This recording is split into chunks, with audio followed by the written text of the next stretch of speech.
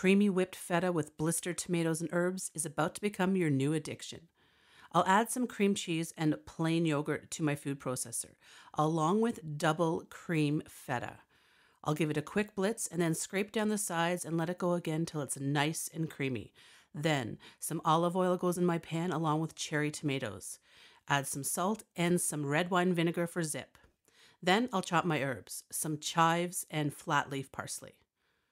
Toast some bread and dollop that feta cheese onto your plate and tip the tomatoes on. Garnish with herbs, and there you have it, a delicious appetizer or snack.